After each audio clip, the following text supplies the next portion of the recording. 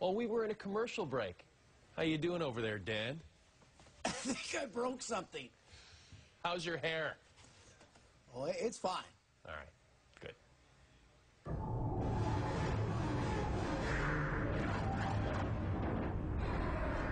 And after coming out of the game, Carlos Perez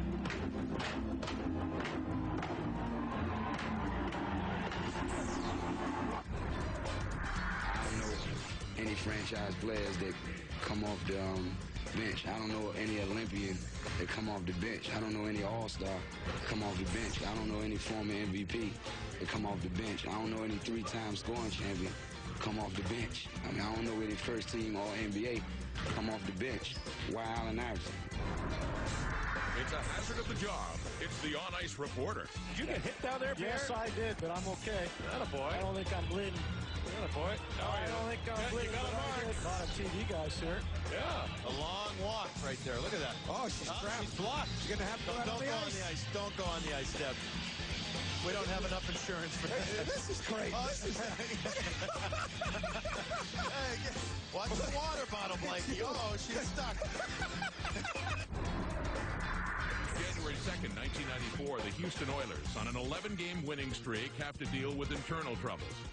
A feud between offensive coordinator Kevin Gilbride and defensive coordinator Buddy Ryan boils over after Ryan disagrees with Gilbride's play selection. I think actions speak louder than words. After being left in to give up 9 goals against Detroit, Patrick Waugh made an important announcement on the bench. Now Patrick and Mario. Oh, Patrick Waugh talking to Ronald Corey. That's what he said last night, that it was his last game in Montreal. November 2002, Richard Zednik and Carl Dykhuis get into a scrap on the bench during a practice. December 29, 1978, Ohio State legend Woody Hayes loses it when a Clemson linebacker, Charlie Bauman, picks off the Buckeyes QB to seal a Clemson win.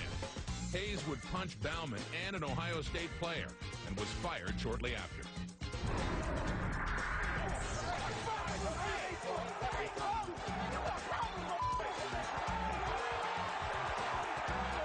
I don't know what's going on with Robert Baker that just took a shot at Noel Prefontaine. Sure did. Unbelievable. And now we've got a fight going on with some fans. Oh, my goodness. I'm going to tell you, They jumped over the glass. some fan went right over the glass. Oh, no. They Oh, got dear. a hold of him in the bench. He Now had no business being there. look at Rob Ray. My God. It wasn't exactly self-defense after the first 10 punches. All I know is that the guy on TSN said that he landed 15 strong ones before the, police arrived. So, anyway, give the fan credit. He hung in there for 15 good ones anyway. Sometimes it's just too inviting for coaches. They'll throw anything at their disposal. Looky here. Bobby Knight just threw his chair clear across the free-throw lane. Robbie Ftorek earned points for creativity by expressing his displeasure by throwing the bench itself.